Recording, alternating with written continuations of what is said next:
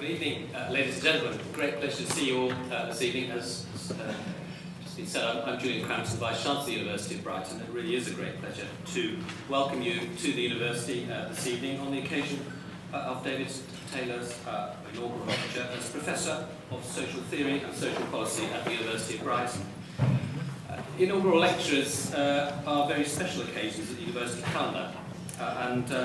Before I invite David to talk to us this evening, I'd really like to give you a little background on David's career. He started his undergraduate studies at the University of Bath, graduating in 1974 with a degree in sociology. Subsequently, David continued his studies at the University of Manchester, where he obtained his MA in politics in 1975. Immediately after graduating, he was appointed as a lecturer in sociology at what is now the University of Central Lancashire, teaching the sociology of art and literature and organisational sociology. David moved to London in 1977 to undertake further postgraduate study at the LSE, and he was also appointed as an associate lecturer at what is now London Metropolitan University. Subsequently, he was appointed as a full-time lecturer, promoted to senior lecturer, then principal lecturer, with a number of really quite important academic leadership roles. And in 1998, David was appointed as the first head of the newly created School of Applied Social Science at the University of Brighton, and was appointed Dean of the Faculty of Health and Social Science in 2007. David was awarded the title of Professor in 2009. Now, since moving to Brighton, David has done a really fantastic job, I think, much to promote and provide academic leadership for the School of Applied Social Science and more recently his faculty. And in a moment we'll hear more about his research on welfare and well-being.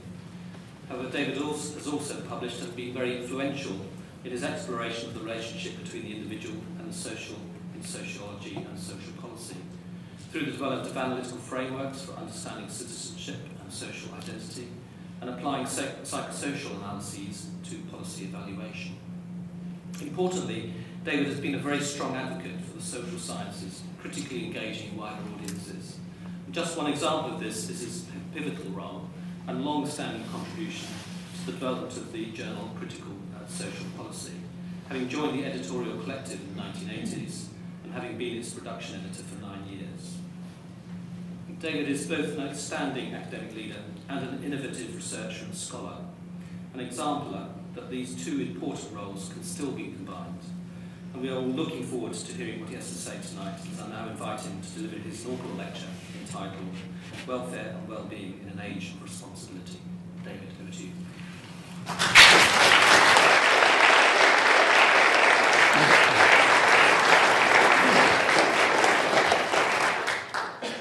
Well, thank you, Vice-Chancellor. Thank you, colleagues, distinguished guests, and especially my friends and family for being here tonight. I'd also like to thank the events team at the university for their work in organising tonight's event. Lastly, I must of course thank the University Professorial Committee for honouring me with this title. The committee might not have been aware, however, that this is the second time a professorial title has been bestowed upon me. The first was some 35 years ago, when I was in fact just starting my academic career as a postgraduate student at the London School of Economics. My friend Simon and I, who I'm pleased to say is here tonight, decided to spend one summer tracing the Nile from its mouth in Alexandria to its source in Burundi. About 2 to 3 weeks into that journey, we found ourselves in Upper Egypt, travelling between Luxor and Aswan on a third-class ticket on a train, along with goats, chickens, and what seemed like about 1,000 other passengers. It was midsummer. I've no idea why we chose to go in July and August, and it was about 120 degrees Fahrenheit. We decided to spend most of the journey sitting on the roof of the train, occasionally ducking to miss the telegraph poles as they crossed the tracks, and we got very hot and dehydrated.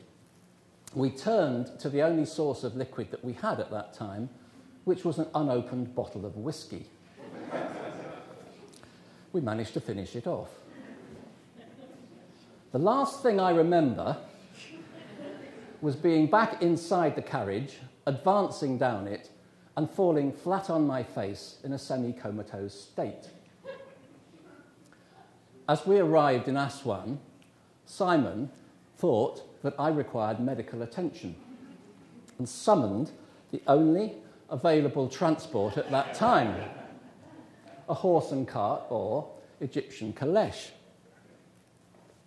Thinking that it would expedite matters, I think, Simon said to the driver, "Quick, this man needs medical attention. He's a very important professor from a London university."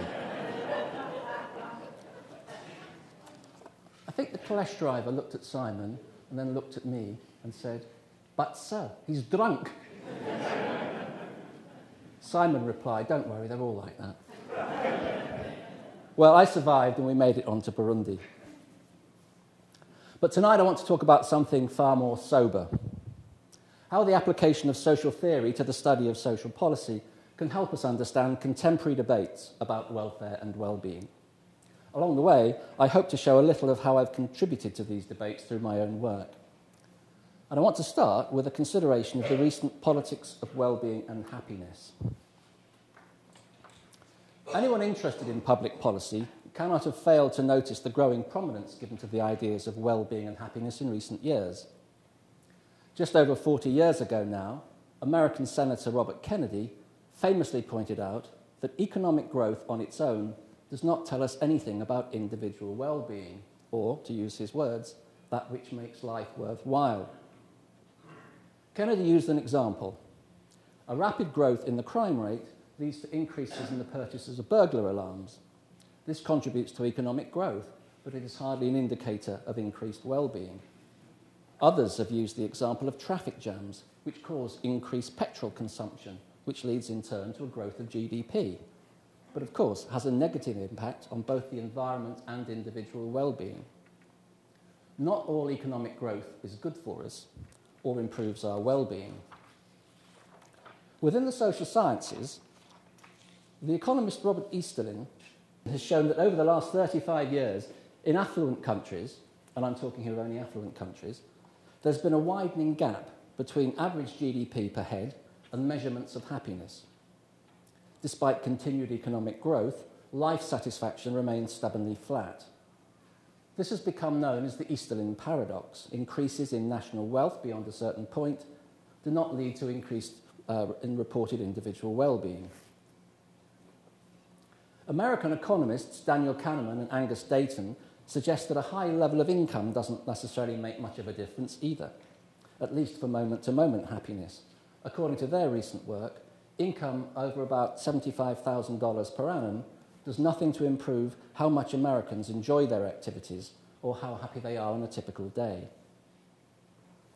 In 2008, recognising the limits of GDP as a measure, French President Nicolas Sarkozy commissioned Jean-Paul Fitoussi, Joseph Stiglitz and Amartya Sen to consider better ways of measuring economic performance and societal progress. In 2009, their commission concluded that governments should shift emphasis from measuring economic production to measuring people's well-being. In the UK, the last Parliament, inspired by the work of happiness economist LSE professor Lord Richard Layard of IAPT fame, established an all-party parliamentary group on wellbeing economics. This aimed to challenge GDP as the government's main indicator of national success. And for some time now, the UK think tank, the New Economics Foundation, has lobbied for the replacement of gross domestic product with a national account of well-being. A situation, incidentally, which has existed in the small Buddhist state of Bhutan since 1972, which measures only GNH, gross national happiness. So, when Prime Minister David Cameron announced that following a public consultation by the Office of National Statistics, we in the UK will soon have a new National Happiness Index, and more recently, that all new social and public policy would have to pass a happiness test, should we not be pleased that politicians are looking for a better understanding of social progress and human well-being than simple economic growth?